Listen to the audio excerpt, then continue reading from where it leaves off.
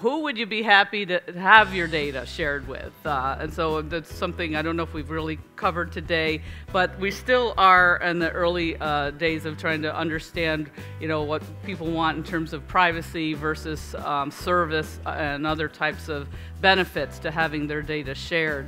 And so we have undertaken some data surveys, and we look, I won't go into detail on this, but how do you want your data to be shared? And just as one measure, how long do you want anyone to have your data?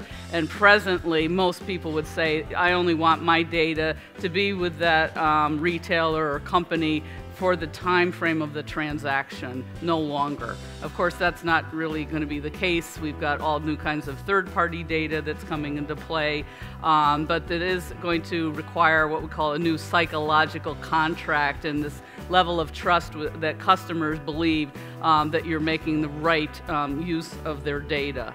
So a whole nother complexity. So, retailers and brands have always had our data. In the early days, the store owner knew who you were when you walked in the door. They know what you buy, and they said, but we just got the soap that you like. It came in yesterday. Here it is. So that's a very personalized experience. And we didn't really think of it as data. We think of it as simply a relationship, being known, which is a positive thing. And then we got into, account numbers. People had accounts, and so there's some data, a paper trail of what you've purchased over a period of time. And then, of course, credit cards opened up a whole new vault of data, and then loyalty cards layered on top of that.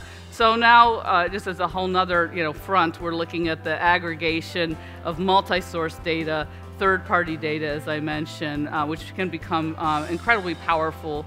Also very difficult to figure out how to use it and where you want to get it from. I think Dave Marcotte did a great job this morning kind of talking a bit about that, the data, and then he's told how it leads to chaos potentially. So really have to have a good lens on what we're trying to do with this data. And